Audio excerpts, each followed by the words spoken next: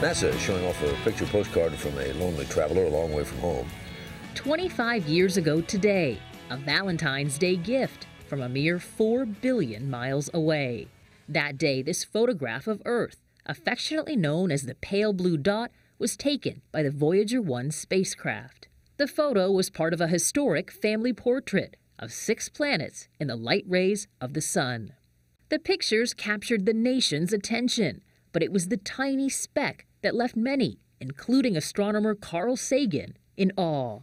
On that blue dot, that's where everyone you know and everyone you ever heard of and every human being who ever lived out their lives.